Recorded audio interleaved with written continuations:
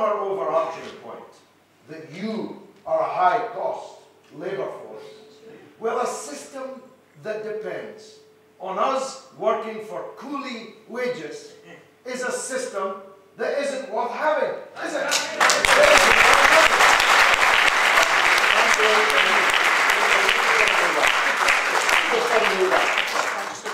Well, quickly, but I've got to move on.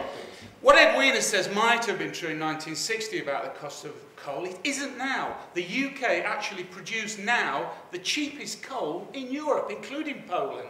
So, you know, because of our technology and the way we do it here in this country, and that's why we should be reopening the pits. We should be reopening the pits and have a clean burn, I keep saying this, clean burn generators. Thank you, right, well, we've made that point, I think.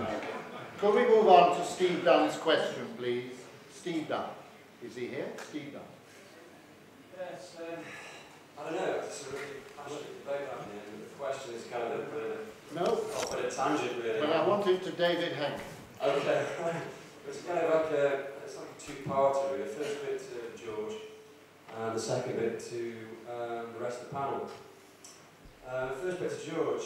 Chris Hutchins, George, refers to you as a hypocrite and, quote unquote, not just a pimp, but a prostitute for dictators. Okay? So the first part of that is, do you think you've got a point, or do you think he's completely off his trolley? I'm not sure what it's got to do with it. Okay. No, I don't know anything that's needed in British politics. Yeah, that'll do. I'm glad you know I can read, so you're very kind. Give me a question. Okay. David. Well, what I would say is I think you do need a far more radical, despite being described as a revisionist approach, because what we have got is a new Labour movement that's moved to the centre, a Cameroon type sort of somewhere in the centre, but it's not very clear, and the Lib Dems all over the place, frankly. All of the parties, well, I'll just give you one example. The latest research reckons that the cost of bailing out banks when we introduce major cuts in public spending will probably mean 290,000 people are going to lose their jobs. And I'm quoting an independent research study that I came across, and rather to my surprise, or perhaps it shouldn't be to my surprise, it doesn't seem to be covered in the national press, funded by the Gatsby Foundation, an independent group, have looked at this and said there's going to be, on top of what we're talking about tonight, 25 years ago, we're going to have, like, they're talking about 8,000 jobs going in Newcastle, 2,000 jobs going in Swansea, because if and the real danger at the moment is there is just a total consensus, as far as I can see, among all the parties, oh, we've got to do this. And I'm sure Edwina will say, well, probably we do have to. But I actually think that if you're going to do this, you're going to get a sway. We're talking about the miners' strike 25 years ago. We're now going to get across the whole public sector sort of people's living standards dropping in all our major cities when they've never really recovered, actually, in the last 25 years. And I'm talking about Liverpool, the only areas they could find, and this is quite interesting, it shows you how small our industrial base is. The places that won't fall in this way are Oxford and Cambridge. Cambridge mainly because it's a high-tech area that is a small, but and Oxford, frankly, because they said they'll raise student fees, and therefore the universities won't sack the staff because they get more money. And frankly, if we're going to come to this area, I really think there's got to be a radical rethink, because I don't see why the country should have to go through another thing equivalent to the miners' strike to pay for what was absolute casino gambling by the bankers with our money, because there's been no, at least Obama is beginning to think on one point that one should distinguish between what a bank is and what a casino is over investment. And frankly, I think there is a point. And I actually might be old-fashioned enough to say that the Attlee government is the best government that Britain ever had. I'm sure you would disagree. Because actually, I mean, he didn't deal with journalists at all. Probably sensible, really. And when he had a ticker tape in Downing Street, he thought the only use he saw it was seeing the cricket screens. But actually he went through, rather like saying we're facing a crisis following the war, what do we need to do? We need a decent national health service. We need to actually bring into state ownership. And I mean, even a Labour government, when private railway companies have failed, is stupid enough to put them up to sale to someone else when they've got them free. So they collapse. And I just think that there's got to be, and frankly, I would quite like to see a return to the spirit that actually had in 45 in changing this country. And it would probably mean a big clash with Edwina. I don't know what you think. Ken Loach. I think that there is a really important question here that you've raised. And that's the problem of representation. And we're getting a sense of it here tonight amongst what people are saying. Because we have a Tory government which is pro-business. We have Labour, New Labour, which when it came to power, its slogan was Labour means business. Now, we thought it meant that we're going to roll their sleeves up. Actually, it meant we are supporters of big business, is actually what Labour means business means. It is, and that is one of the consequences of the miners' strike, because it pulled politics to the right. And the Labour Party, under the leadership of first John Smith and then Kinnock, lamentably Kinnock, who cleansed the Labour Party of its left, meant that it was no longer a broad coalition, it was a party of apparatchiks and careerists. And now that Labour Party is a Tory party in its essential political nucleus. Because every possibility espouses is to set the ground rules for business to make profit.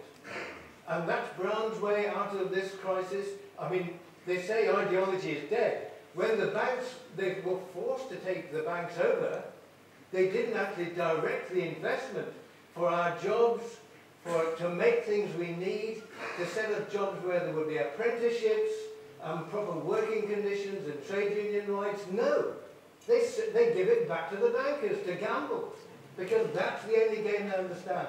So we have a real problem with representation. We have the Liberals, of course, are a party of business. So we have a Labour Party which pretends to represent the interests of working people, but actually pretends to represent their feelings or their culture or whatever, but actually their politics represent the interests of the ruling class. And all the political parties do. So we have a real problem with representation. And that's a dangerous position to be in. Because if your political system doesn't acknowledge and doesn't reflect the divisions in society, you cannot have a democracy. You can't have a meaningful political discussion because the two parties, the two elements in the society are not represented. So we have a real problem of representation. And I think it's been a problem on the left, and it's something that George and I have talked about, and other people here will have talked about, is that we've witnessed a historic failure on the left to bring together all the people who, and there are many in this room, and think of this room replicated over and over again around this country. We're not untypical. There are many people here who would be agreed on a broad left programme. And that's what we need a movement for, that's what we need a party for, and that's our real opposition. Okay.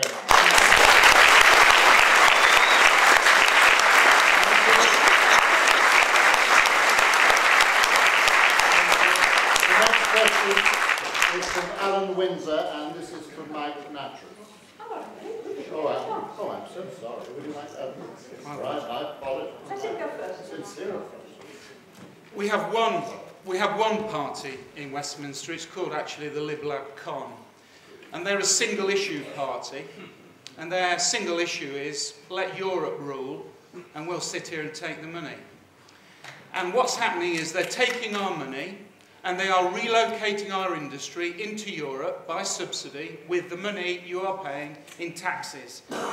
This country is still the 6th largest economy in the world. It was the 4th in 2004 when I was elected, and the way we're going, we'll go down and down the tables, because what you and I are doing, we're paying our taxes into a regime that appears to be moving all the industry abroad. It isn't just supply and demand, it is actually being done by subsidy, and I can give you actual examples if you care to ask me. So what we're doing is undermining ourselves by being part of the EU and allowing them to do it, full stop.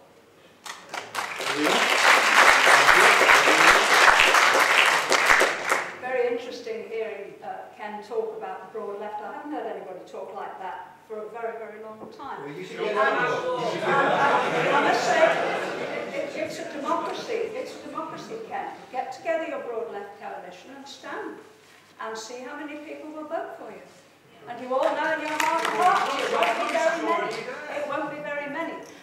Because one of the problems I think this country faces is that many of the ologies and many of the isms I think are now outdated.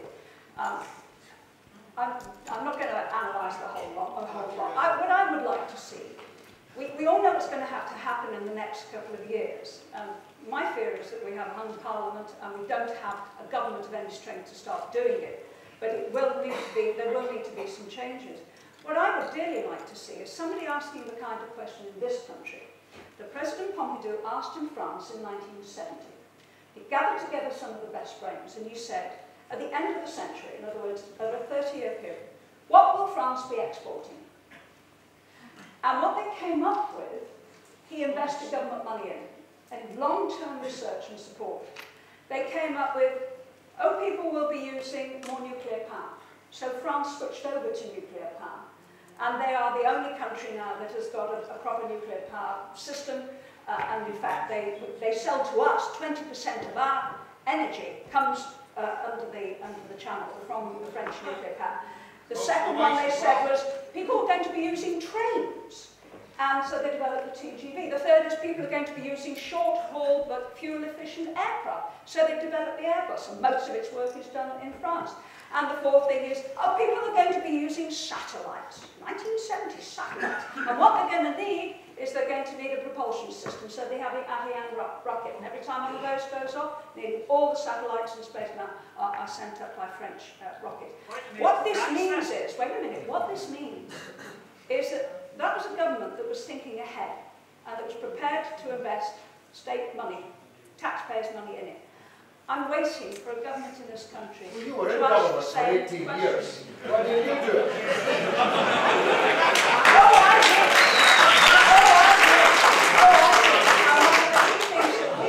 One of the key things that we did and that we pursued in South Derbyshire was exactly that. What were people going to be making in the future?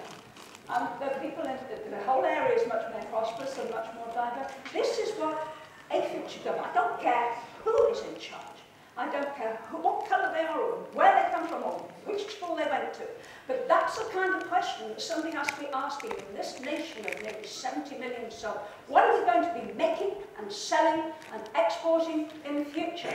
And until that question starts to get answered with some very thoughtful and blue sky thinking, then I'm afraid we're going to continue to be in a mess. Okay, thank you. The If gentleman you'd there. have left us alone, we could have been selling coal abroad.